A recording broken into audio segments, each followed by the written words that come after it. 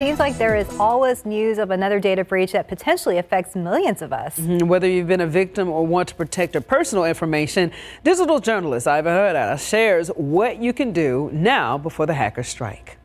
Like many of us, Consumer Reports tech editor Nicholas De Leon knows how it feels to be a victim of a data breach. His advice? Don't panic.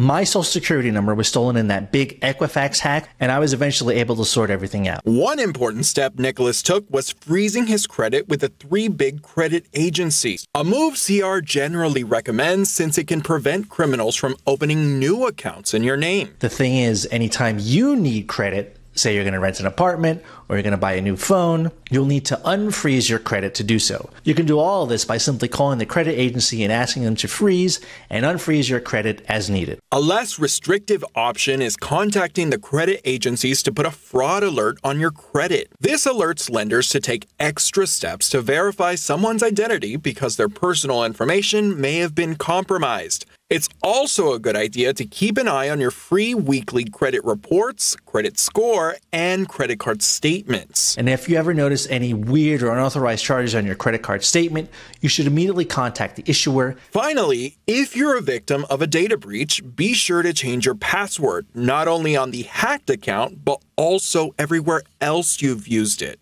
And a pro tip, instead of reusing passwords in the future, consider using a password manager. They generate and store unique, complex passwords for each of your accounts. Many will alert users if the password has been leaked in a data breach, including CR recommended password managers from 1Password, Dashlane, and Keeper. Ivan Herrera, KSAT 12 News.